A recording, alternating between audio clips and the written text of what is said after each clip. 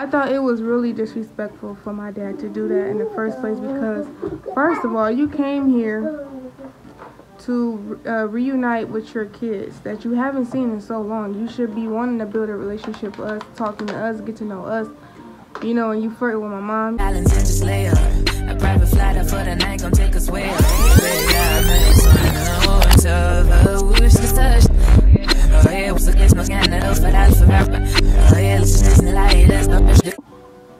What's up, DA Squad? It's Itsdijahashanti. Today I have a story time for you guys. I'm going to talk about the day that I saw my dad again after, I think, like 17 years it's been. Yeah, so this is the story time to when he had came to Grand Rapids, Michigan to meet us. I was excited to meet him.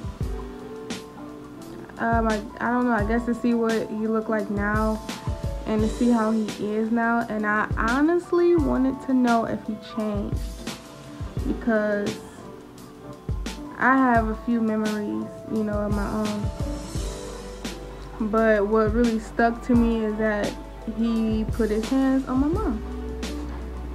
And even though I don't have a lot of memories from my childhood, I do remember that.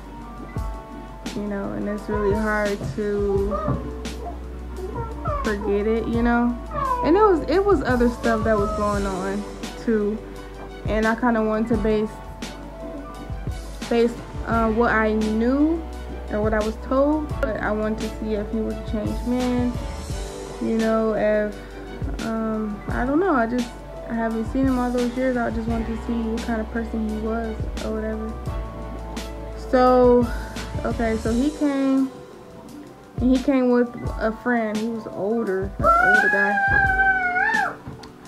Oh, and Jamari's here, and he's supposed to go to school, but they canceled because of the roads is slippery. So you might hear him in the background watching TV. But yeah, so he came, and he came with his friend, and we all met up at a motel. Yes, a motel. It was me, my two of my sisters. Wait, was it two? Yeah, two of my sisters. So one of his daughters didn't come. The other sister isn't his daughter, so she didn't go. And then my brother came too. And then one of my sisters had brought her two kids. So we all had met up at the motel. Jamari, you're quiet. We all met up at the motel. And you know, saying our highs, you know, hugs or whatever. So I believe I was 18 when I saw him again.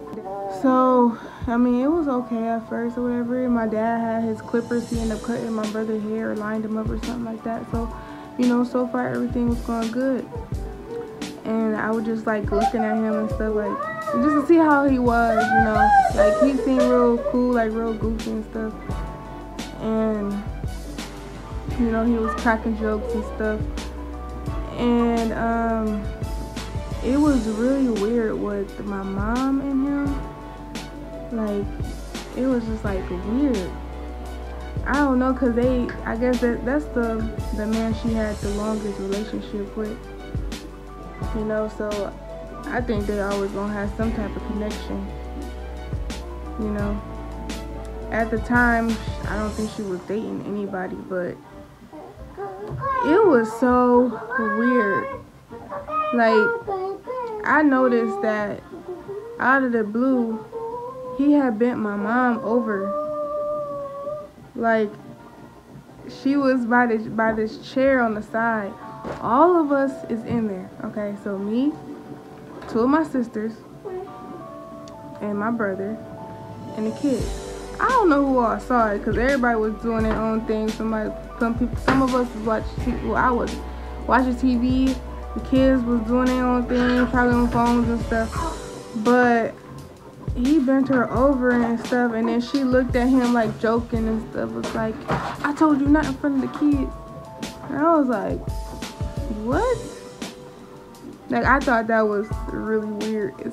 It seems like, I don't know, it just was really weird. And I thought it was quiet to my. I thought it was really disrespectful for my dad to do that in the first place because, first of all, you came here to reunite with your kids that you haven't seen in so long. You should be wanting to build a relationship with us, talking to us, get to know us, you know, and you flirt with my mom, you know what I'm saying? Like, and you bent her over in front of us. Like, that was very disrespectful. She stopped him and everything, but I thought that was very disrespectful.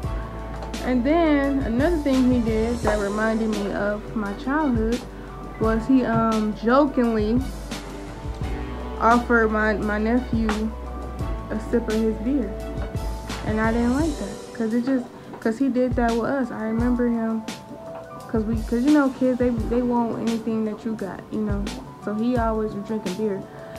So I remember asking him for some, and he let me drink some. And I was like, I ain't like it because beer is nasty, but he let me drink some. And so I was little. I was really little. But I don't know. I just don't think it was just so weird. It was very weird. I feel like most of his attention was on my mom than us. And then, it's another incident that happened. We had rode to the store. My dad had some weed, and we had went to the stove. Now, I don't be smoking like I had before, but I don't be smoking or whatever. But, and then, so on our way back, because my mom was driving, and my dad was in the front,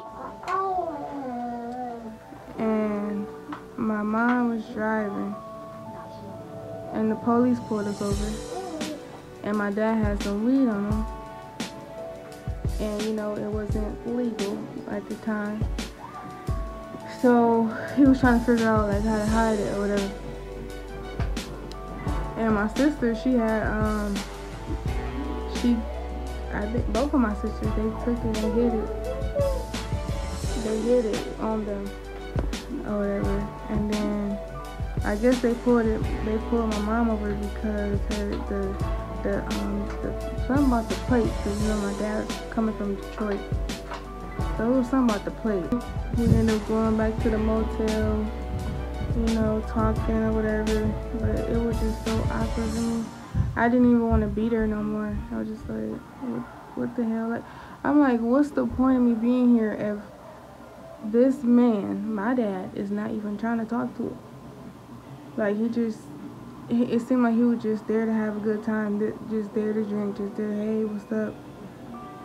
Like, it wasn't no type where I would think it would be like how I would want it to be. Like, if it was up to me, I would have rather him not have anything to drink, like any liquor, any beer, and I would have wanted him to talk to us, like ask us, you know, just ask us some questions, getting to know us better, you know, tell us some stuff, you know, like catch up.